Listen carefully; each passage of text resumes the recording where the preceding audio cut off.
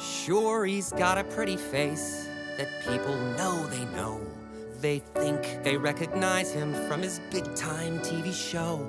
But despite the accolades, despite the load of fame, one thing that they do not know is how to say his name. Pronouncing all those N's and E's and H's can perplex them. So here's a little birthday gift from all your mates in Wrexham.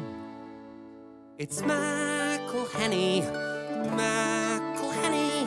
While ways to massacre and mispronounce it there are many. McElhenney. It's McElhenney. McElhenney. McElhenney. If there was doubt, now there won't be any. It's McElhenney.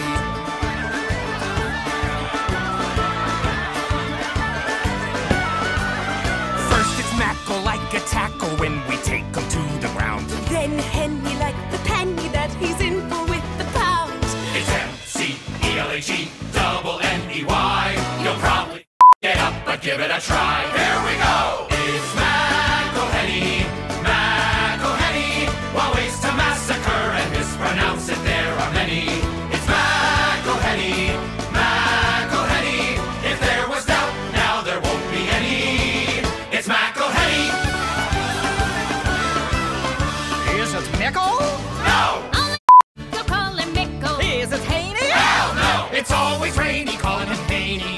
Mac instead of Mick, then Henny does the trick. So get the name correct and show the man some damn respect.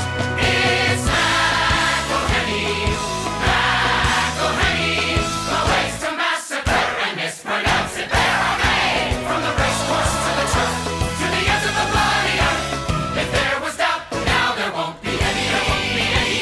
Cause now you know it's McElhenney.